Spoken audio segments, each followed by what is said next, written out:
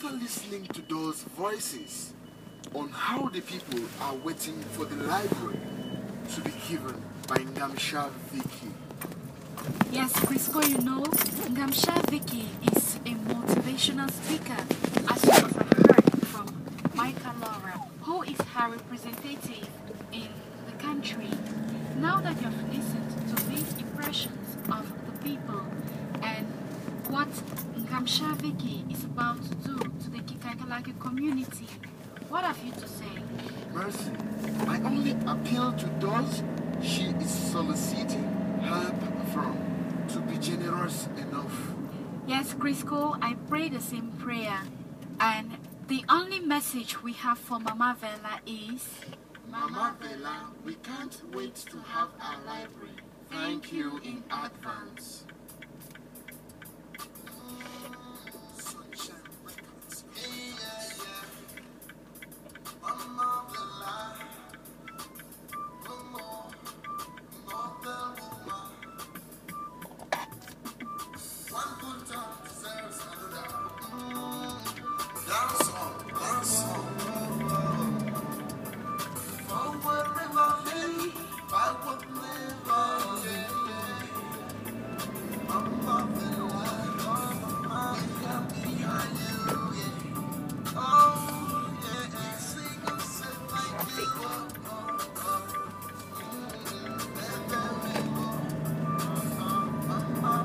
Take the other way because that road is going to be blocked.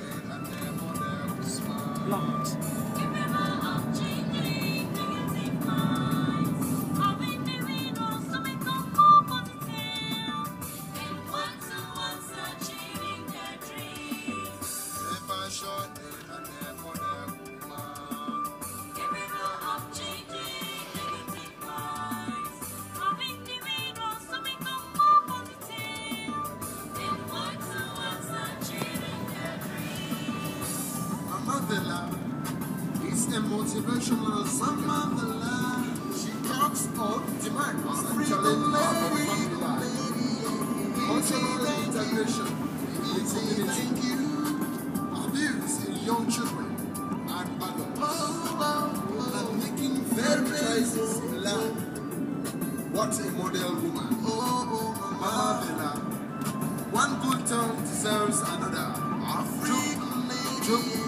If I should, then I never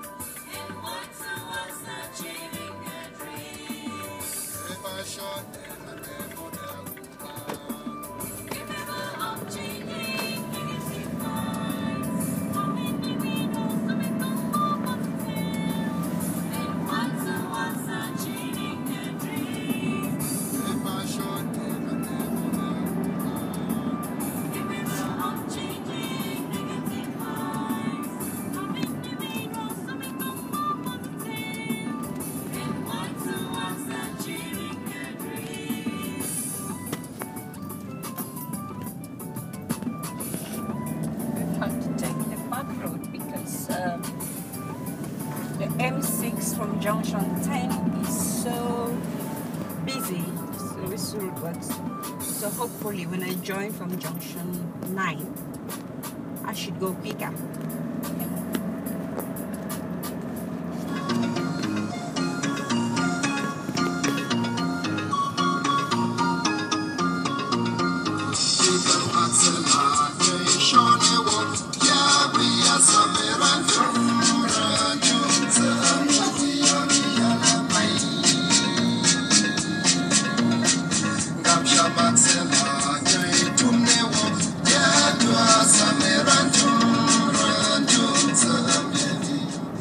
Dear listeners of RE, on this faithful day, we are guested with two beautiful young ladies in our studio, accompanied by two handsome men. They are going to be talking to us about Michael Laura, who is in the studio to talk particularly on Mama Verla project. And in the studio, we have George, Father Terence, and Melanie. Well, this is just how much I can introduce those people. Meanwhile, in the course of the program, they are going to be introducing themselves to you listeners. We are going to be listening to Michael Laura and the rest of the people in the studio talk about Ngamsha Vicky. George, the floor is yours. Thank you for that. Before I get to other people, I think Michael Laura, you are welcome to this program. You have been a part of us. You are part of this program recently. You have been here and you have come here again. You work as a nurse in Sacred Heart College, Douala, and at the same time you are a musician.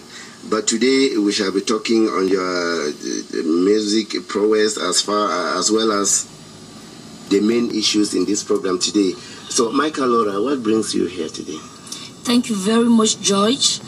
I'm happy to be here again in this program. I was here last time and we were talking on music and acting, and today we are coming here to talk about VVL, Extended Hands. I will be telling the people about VVL, what VVL stands for, this Extended Hands. This is a new thing in our land, in this town, Cameroon, and the world at large. Thank you. Okay, so before you tell us about who is VVL, or what is it all about, as you say, what does it stand for, VVL? Thank you very much.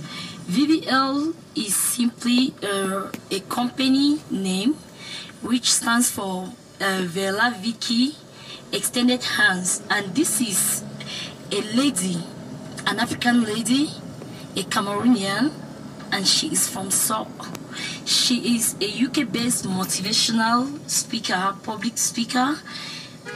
She is passionate about helping business, young people, and individuals to refrain from limiting them beliefs, negative thinking, to work also towards their dreams in life.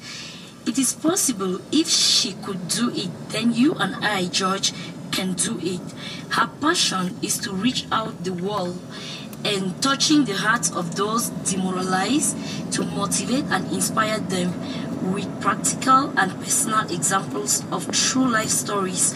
Her aim is to encourage women empowerment, and then fight against domestic violence, importance of education, demands and challenges of family life, cultural integration in the community, voluntary, fight against poverty, improving relationships, and making firm choices in life. It seems that you are her mouthpiece in the studio this afternoon. She is not with us. And I want to ask you this question. What actually motivated her to start all this, talking about education, violence, and things like that? What is the rationale behind all this? Like I said before, Ngamsha Vicky, through her life story, she has been touched and she wouldn't want such to happen to another child, even an adult. So she wants to touch the hearts of people through talking. She may not have enough, as she said, but the little she has, she is willing to give out, and also to talk to the young people, you know, to be able to work hard in life. And she has not been working alone. We have Father Terence here who has been along with her, and we also have our daughter here who knows her better, and we'll be talking a lot of things about her. Ngamshaviki right now is aiming at coming, you know, seeing the orphans and visiting some schools, opening a library for the young people here in Kumbu, and many other things. Okay, when you say she has been touched, I don't understand from what perspective this touch is coming from. Okay. Is it that during her childhood, as she was growing, is it that she was marginalized, or she went through rough hands, and she wants to use this experience in teaching the young people and the public at large? Or how is this touch? I don't understand. Exactly. Ngamshaviki is a girl that really grew up as a poor African child. You know, her home was I don't know how to say it. They had barely enough to feed themselves in the family, and the story is just so long, and it was not a good past life, but she does not look at the past to disturb her. She is moving ahead with life, and she knows that today in our country a lot of children are going through the same torture she went through, and that's why she is aimed at helping those children through her own talk by speaking out. You know, from there the children will be motivated, you know, to work hard, to forget about what they are going through. Because sometimes children will just leave it because they think there is nobody behind them, they are being maltreated, and they will live in the same, you know, in that line. They need to work for themselves, they need to stand and speak. Dear listeners, once again you are listening to Theatre Forum on Radio Evangelium. Father Terence, you are welcome to this program. Thank you, Mr. Jack. I don't know, it seems that you know so much about Ngamshaviki, and it's like you are carrying on a tour on her behalf. So what is it all about? Anyway, it's quite interesting and very fascinating, especially talking about Ngamshaviki. It's a discovery. It is something which is becoming, known to the world, or to us Cameroonians. We are knowing her but now, but someone I knew along, when I foresaw something in her. I knew her big heart, and I knew I could foresee where she was heading to.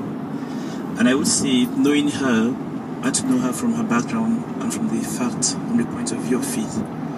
Because it's someone who has been a nun before, and it's someone who has been so active in church, and it's someone who had a very deep experience of faith. So knowing her as a woman of brave heart, big heart, and so on, I wish to look at her from that point of view, the point of view of faith, which really shaped her. And so if now he's going humanitarian, we should not only see her from the humanitarian or from the philanthropic point of view, we should see her as a lady of faith, someone who cares for the other people.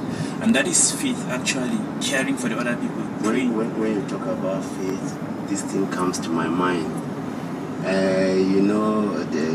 We used to listen to this music, Women of Faith. Women of Faith. Somebody told me that there are some women in America, they are so inspirational in their singing, so much so that when they sing for you and you believe, you get well. Now coming to the issue of faith at the same time, you see, nowadays people want to see miracles happening. But what I want to tell the general public this afternoon on Radio Evangelium is that faith comes before miracles. Yes, your faith. Your faith shall make you well. And this is clearly stated in the Bible. And like you have just said that, you know her so much, her background, and somebody who has been a nun before. And we should not only look at her,